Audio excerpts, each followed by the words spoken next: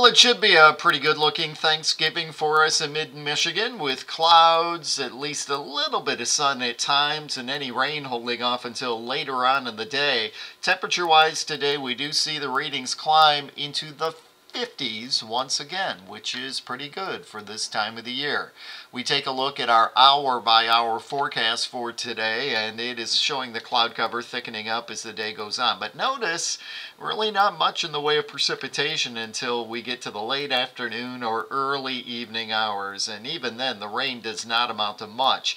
The rain should be out of the picture for us by early in the day on Friday, and we actually get back into some sunshine late morning on Friday, and that'll take us throughout the afternoon. Our forecast for this Thanksgiving Day, the cloud cover thickens up, maybe a sprinkle of rain late. It's another day with above average temperatures. We top out in the low to mid 50s. Now tonight we do have a few rain showers around.